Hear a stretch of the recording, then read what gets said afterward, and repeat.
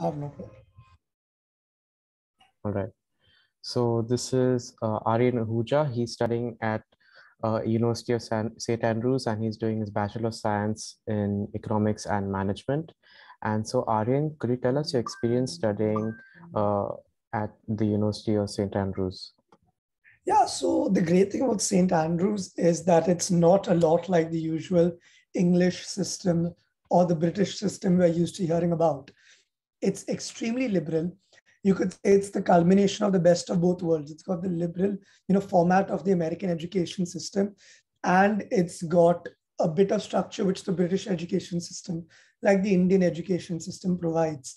Now, to elaborate on that, basically, when I pursued, got into university, I got in for a management honors degree. And then when you get into the university, you can choose two or three other subjects. So I chose economics and math.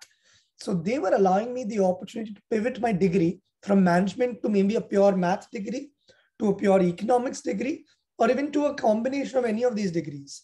So I chose the combination of economics and management in my third year. And it's turned out really great because you get to choose a niche, in topics. So you can study health economics, you can study migration economics, and in management, you can study financial markets to even international marketing. So you can get the best of all combinations. Sounds great how you picked your course in the end. And so, could you tell us how you shortlisted and how you came to choose St. Andrews as your college of study?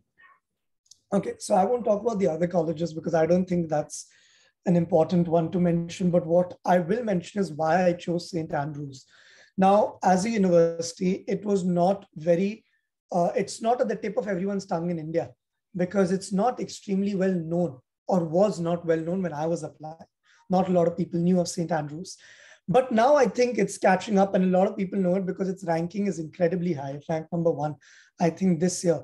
But the fact of the matter is that the reason I shortlisted St. Andrews is purely because of how liberal it is and how I can change my subject, which topics I can choose.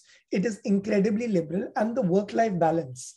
I can shift from to an economics and management degree. I can do both of that with an honors degree, along with playing for the football team, or doing theater or anything that you want to do. So I think there's a great balance in terms of education and student experience, in terms of how you manage your time. It's absolutely amazing. So, and I spoke to a few seniors, of course, which I would highly recommend everyone to. Before you go to a university, talk to as many people at that university you can. It really clears up stuff. All right, so thank you so much, Aryan, and it's great to know that the course has really worked out well for you and you have a lot of time to pursue other things. And so best of luck and see you soon. Thank you, Johan. Have a great day.